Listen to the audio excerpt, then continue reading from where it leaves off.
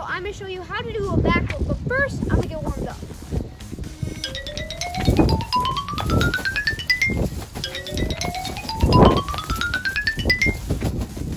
It's important to get warmed up so you don't get hurt.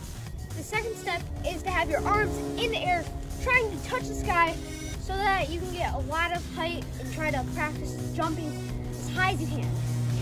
Then focus on an object that is straight ahead. I'm going to look at that tree straight ahead.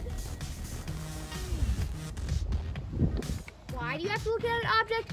So that you can look straight ahead and focus. After, bounce on your back, coming back to your feet, like this.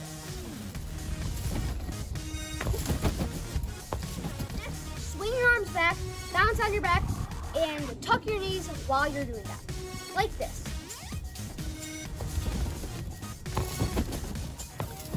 Important to do this because you gotta practice the motion. Now bounce on your back, tuck your knees into a backflip like this. I did that because I wanted to practice getting my legs over my head. Finally, combine tucking your knees over your head and getting your legs over your head. Watch the last step.